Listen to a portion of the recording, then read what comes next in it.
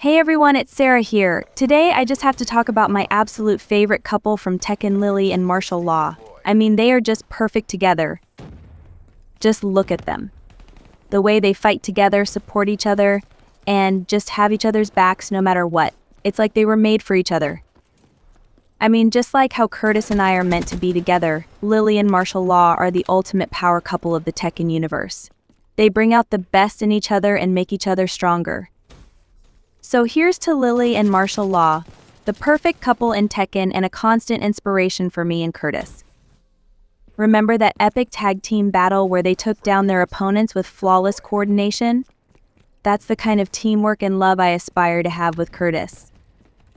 So I have a little confession to make. I know I've been going on and on about Lili and martial law from Tekken being this perfect couple, and I just can't help myself. I mean, look at them. They have this amazing dynamic, the way they fight side by side, supporting each other. It's just so romantic. Kind of like me and my adorable boyfriend, Curtis Chasky.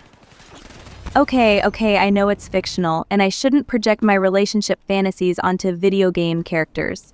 I apologize for obsessing over them so much. But seriously, can you blame me? Lili and martial law are just too cute together. Thanks for listening to my little confession. I promise I'll try to focus on real-life relationships from now on. See you next time.